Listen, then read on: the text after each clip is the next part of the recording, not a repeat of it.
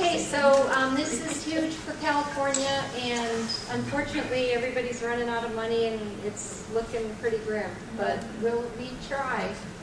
Diaprepes root weevil, those on the coast, this was introduced from Florida about 10 years ago, probably in palm trees, unregulated palm trees in the soil as grubs. They eat numerous types of plants, and they are edgers. They are like Fuller's rose weevil in that they edge and they notch leaves. They are difficult in some ways to distinguish from Fuller's rose weevil on citrus because of that notching, but they tend to notch leaves that are up high on the tree in the upper canopy, and Fuller's rose weevil tends to be down lower, which is why they ask you to skirt your trees to protect from Fuller rose weevil on the lower foliage. If you look into citrus management, pest management, these guys make an egg sandwich. They lay their eggs and they fold the leaf together, and so the eggs are inside, the leaves folded together.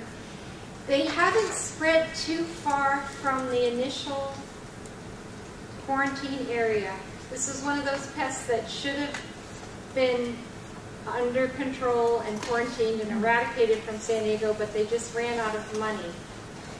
And it is basically west of I-5 and south of Oceanside, and then there's pockets of it in Long Beach and Orange County. It's a gorgeous beetle. Kids love it, and it comes in many flavors. It's got orange, green, red, blue. It's really a nice pet. And so as part of our detection program, a lot of times it was the kids that brought it in. And so don't be surprised if you're in Encinitas and you have this pest. But if you're inland in Poway, Ramona, Escondido, we really want to know. We really need to know if it's gone that far.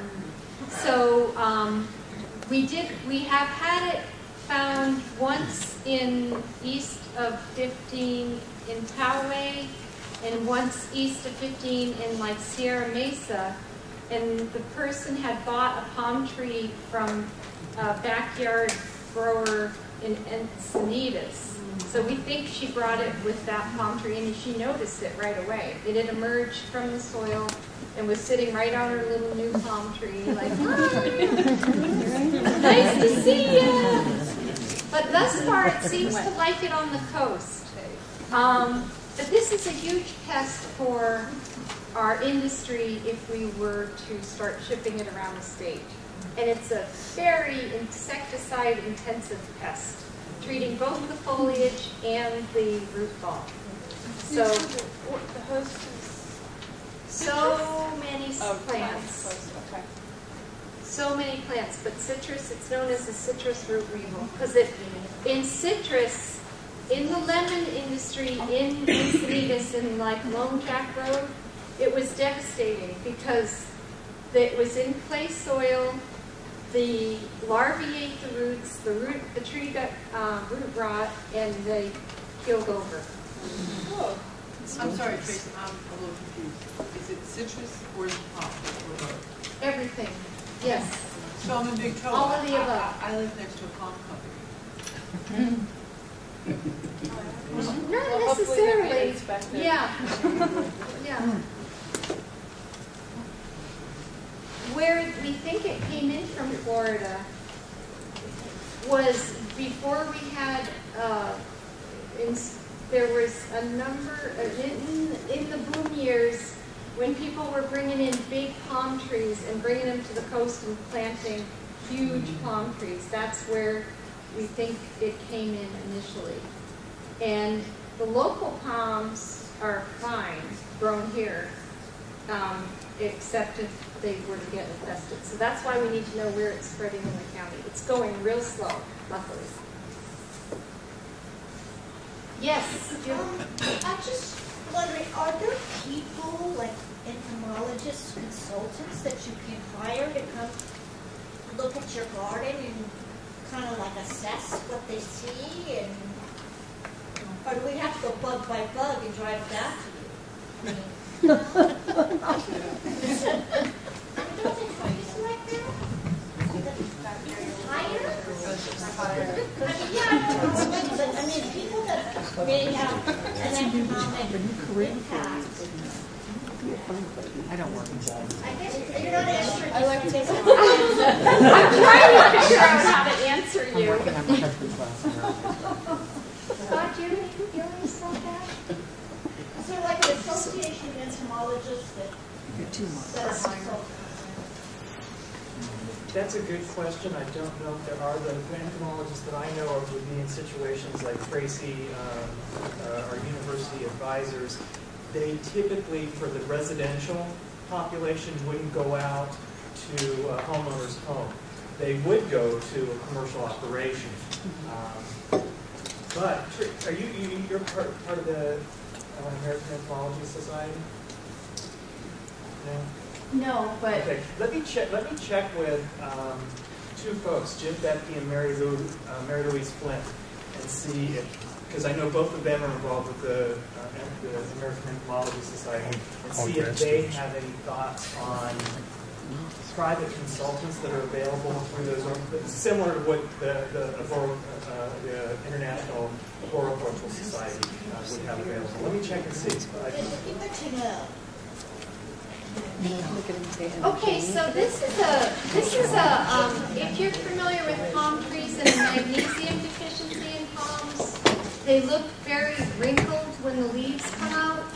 The red date scale also causes that same wrinkling in palms, and I didn't bring a specimen for you to see, but it's right along the main stem, and you look in there, and the red date palm scale will be jammed in there, and it can get quite prolific in there, and it will cause that wrinkling as the palm frond unfolds.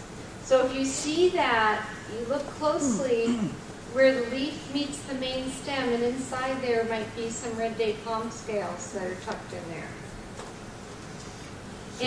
So it's not only date palms, it's any palm? It's every leaf. Okay. Yep. And then myoporum thrips, are we all familiar with myoporum thrips? Okay, this hit the landscapes by storm about 10 years ago, and it's still a huge problem in all sorts of myoporum. They're devastating. They cause all sorts of curling up of the leaves. If you've had any problems with myoporum, it's probably this guy. And Hawaii doesn't have this pest yet, believe it or not. We got it from Florida. So they're keeping an eye on us and saying, wait a minute, we don't want this. So if you have problems with myoporum, it's likely myoporum thrips. And likewise, Cuban laurel thrips cause problems in Cuban laurel. And I'm trying to think of the next big thrip tree. But anyway, Cuban laurel thrips and myoporum thrips are a big problem in the landscape. What is this creature? That's cotton cushion skin. Very good. This is an infestation of cotton cushiony scale. And they are, really, that whole mass behind it is a bunch of eggs. That's what the body is. You have the body, the main body, and then a bunch of eggs, and then these little dots all around it are the little baby crawlers that are hatching from the egg mass and moving about, trying to find a new place to latch onto a plant. And sometimes we see this with predators, if it's out of balance where you don't. Cotton cushiony scale is one of the classic biocontrol stories of University of California bringing in Vidalia beetle or citrus and controlling cottony cushion scale.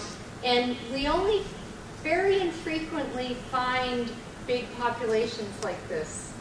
And it's usually because a broad spectrum pesticide was used nearby or something like that and wiped out the predators. So if you see this, you know that something's out of balance. Now, whose egg masses are these? Brown and blue spider. Just a guess. Good guess. Good guess. So you guys are all up on those urban pests, aren't you?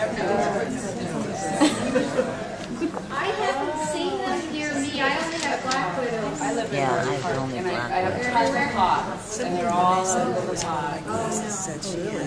Okay, so I was just a pops quiz to make sure you knew what your hazards in your workplace were. We are also looking for red imported fire ant. There are spots of infestation in the county, in Mira Mesa and on the base, Miramar base. And we have a very low-key eradication program going on.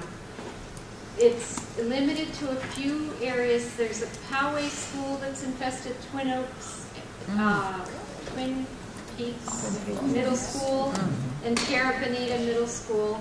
Then we have Mira Mesa High School, Heritage Park, Miramar College, Walker Wagenheim Elementary, that have populations that every time we treat, the mound leaves, but then another mound pops up.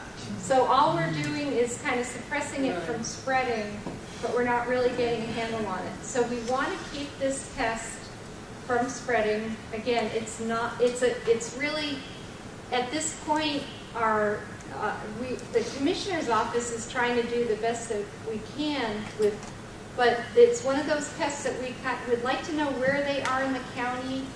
But unlike Asian citrus psyllid, there's really no muscle behind enforcing getting rid of it.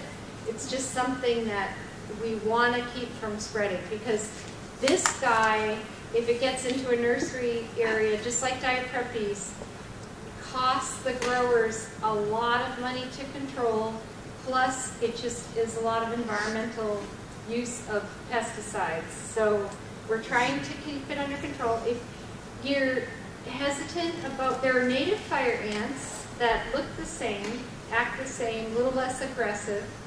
They all like irrigated turf, okay? So you're not going to find these guys in your backyard in Ramona that has no irrigation. You'll find the harvester ant. So the harvester ant you'll find, and they do sting. They won't crawl up your legs much unless you're standing right on their nest. They do pack a wallop as far as the sting. But the fire ants will crawl up your legs if you're in a nest and sting. You'll get a bunch of stings at once. So this is a safety hazard, and it's also just an environmental hazard because the amount of pesticides that would need to be used to keep it under control from us not spreading it elsewhere. So if you have ant sample questions, you can bring them in, and they try not to put them, like with every other sample, try not to smash it, put it in a Ziploc bag. If you have to handle Q-tips or something like that so you don't actually come in contact with the critter. And then if you can put some air in the bag so the thing doesn't get crushed. That way I can look at it much more easily than getting stuck. Yes? It's hard to tell from the slide. Is it a dark red or a true red? What color is it so we can identify? It is a red-headed ant with sort of a brown, dark brown abdomen. It's a red ant that is medium-sized. In other words, you do know what a harvester ant looks like? It's a pretty big ant, right? And then an Argentine ant is pretty small. So some of the workers of the colony of red imported fire ant are about the same size as an Argentine ant. And then the biggest ones are about 3/4 the size of a harvester ant. So they're a medium-sized ant that is red and black, but very fast, easily agitated, and in irrigated areas. So it will be on baseball fields, lawns, turf. They love that kind of thing. And really, if we let the turf dry up, they would go away. But when you kick them out, sometimes, and I want to say, here in California, where they live, in Southern California, they don't make those big mounds like you see in the pictures in Louisiana and whatnot. Because they live in turf and in managed turf, the mounds are often mowed over. So there's no big mounding that we see. We see little patches of dirt maybe, but at the most it's like a gopher mound, at the most. And then the rest of the time it's just raised dirt in the turf. So at the most it's like a gopher mound or a disturbed gopher mound. Yes? Do you have a question? 5 minutes. Okay. So keep an eye out for the ants. Bamboo mealybug, has everybody seen bamboo mealybug? Okay, this is a huge problem in bamboo. It is throughout the county. And there are 2 types of pests that attack bamboo, and this one is the destructive ones. The best way to control it is to cut down your bamboo and treat with a systemic and let it grow back with a systemic. Jim Bethke was the only one who's ever done research on it.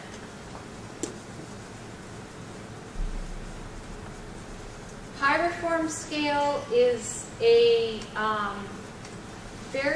what is that critter right there? Yes. A what? Mealybug destroyer. Right there. That's a name. And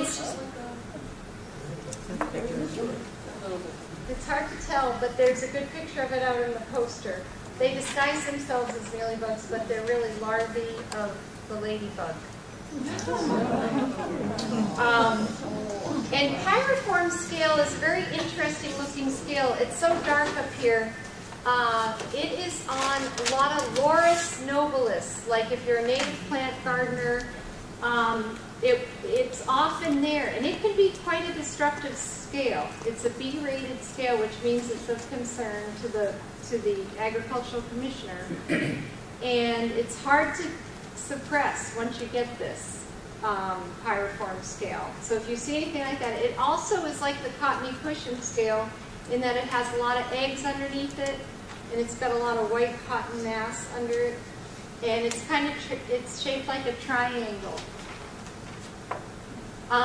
Fruit flies, always looking out for fruit flies. And this is lesser snow scale is something we get on shipments all the time. So I wouldn't be surprised if we start having it here. It's unfortunately you cannot see. I hate it when people do this to me, but it's on the stem of this Dracaena all over the place, and it's these little white guys distributed all up and down the Dracaena. And it's often in shipments from Costa Rica or Hawaii or Florida. Magnolia white scale, same thing. Costa Rica, Florida, Hawaii. It comes in and it loves Phoenix robellini, and it will just grow right along the stem, and it's on the underside of the Phoenix robellini plants. And again, it's a white scale. It has females that are kind of triangular and males that are long and slender, a lot like the lesser snow scale. And Hawaii has this erythrina wasp damage that has been imported to the island. I don't know if you guys been told about erythrina wasp yet. And it's like a gall wasp, but it affects coral trees. So we don't have it yet, but they expect that sooner or later we're going to get it. So you can if you see any malformations on a coral tree, you should probably notify somebody like, John Kawashima or somebody, Cheryl or me or somebody. Now this is one on crotons, and this is a picture of one of our interceptions. Most of these pictures are from our interceptions actually, And this is a soft scale. And what I can say about soft scale is we generally have brown soft scale, black soft scale, a lot, polyphagous. If you see any soft scale that is light in color, light green, or transparent, then it might be an exotic soft scale. And so go ahead and take another look at it.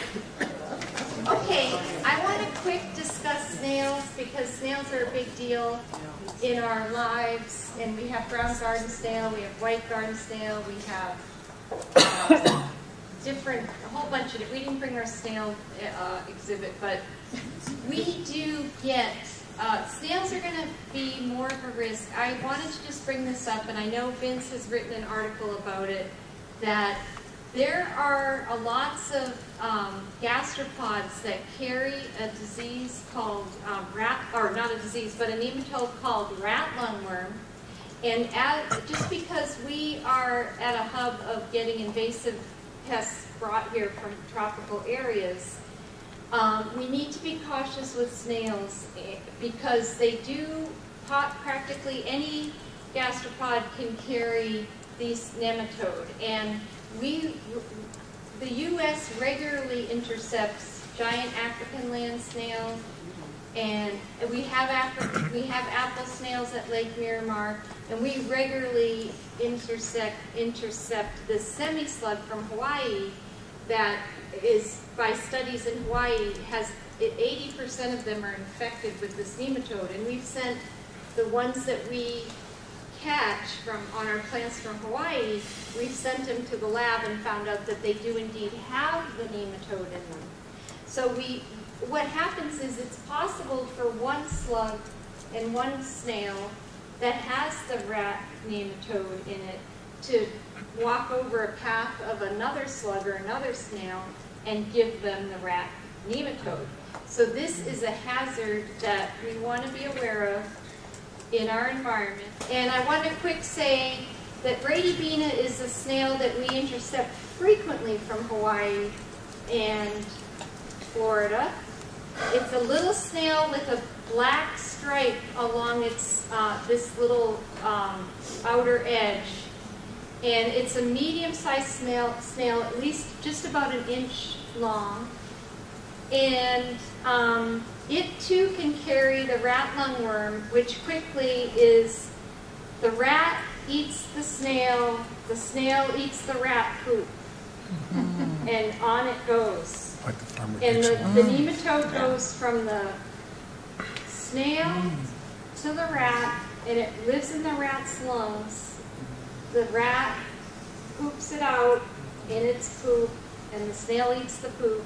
And we are an intermediary host that is not intended to be the host of the nematode, but it causes encephalitis, and the only way to deal with it is to endure, and it will kill weak people who do not have an immune system to break down the nematode when it gets in the blood-brain barrier. So this angiostrongylitis is a type of nematode that we don't want to have come to Southern California. And right now, it's mainly in Asia and Florida. Another reason not to go to Florida. Actually, it's a really important, take note that in Hawaii, don't let your kids play with snails, slugs, or the others. Ooh. Because it's very much a hand-to-mouth contact type thing, where they pick up a slug and then it goes, they touch and then put the nematode to their mouth. Oh, God. So thank you very much for your attention.